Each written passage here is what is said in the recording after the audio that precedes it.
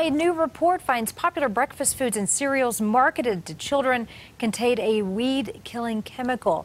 Some health experts link that chemical to cancer. Our Alan Janae shows us that research discovered trace amounts in oats, granolas, and snack bars. Zen Honeycutt heads Moms Across America, a group formed to raise awareness about toxic exposures.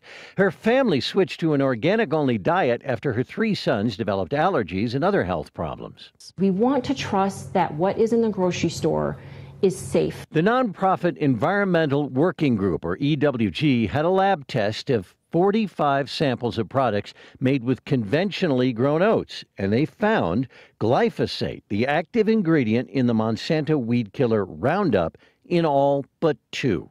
I was shocked. Dr. Jennifer Lowry heads the Council on Environmental Health for the American Academy of Pediatrics. We don't know a lot about the effects of glyphosate on children. EWG used its own more stringent standards to conclude that products with excessive levels of the herbicide included Quaker Old-Fashioned Oats, Cheerios, Quaker Dinosaur Egg Instant Oats, Great Value Instant Oats, and Back to Nature Classic Granola Clusters. Glyphosate was even found in a few organic products, though most had non-detectable levels. The World Health Organization says glyphosate is a probable carcinogen. The state of California lists it as a chemical known to the state to cause cancer. Monsanto disputes that, saying in a statement glyphosate does not cause cancer and has more than a 40-year history of safe use. And Monsanto criticized EWG's research, saying even at the highest levels reported, an adult would have to eat 118 pounds of the food item every day for the rest of their life in order to reach